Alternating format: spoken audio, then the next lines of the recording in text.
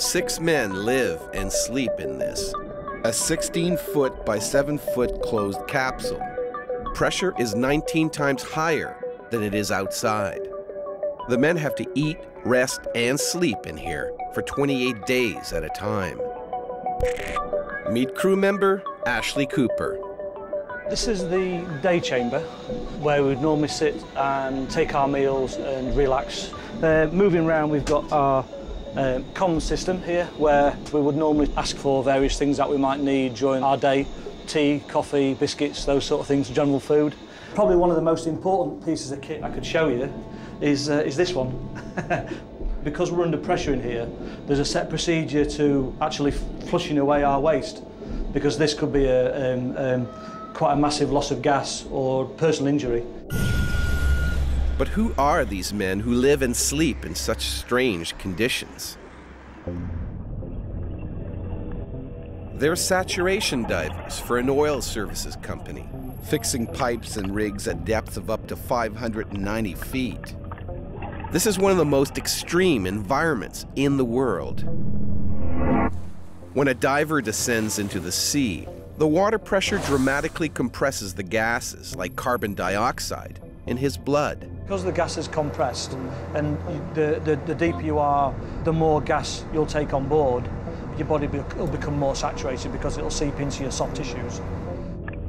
As long as they stay at this incredible 19 times normal pressure, their saturated blood and tissue are fine.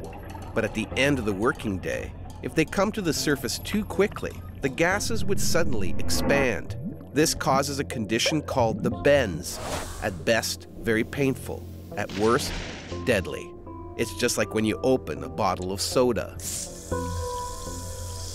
The gas will be trapped in certain areas of your body. If it's within the nerve system, it may damage that nerve, and which then can lead you on to what used to be called the bends, which is a decompression illness. The only way to decompress is to gradually come back to surface pressure. Working at 180 metres, it's going to take over 6 days to decompress. Paying a diver for 6 days recovery for just 1 day's work would be costly for the oil business, so they came up with a clever idea. Keep the men at pressure through work, sleep, and play. A pressurized diving bell takes the men up to their pressurized chamber on the support boat, ensuring that the men's bodies never decompress. When the next shift begins, the diving bell simply takes them back down again to work. The chamber on the boat keeps the divers at the same pressure as the seabed, thereby removing the need to decompress every time they finish a shift. This technology can reduce some of the stress on divers' bodies caused by constant changes in pressure.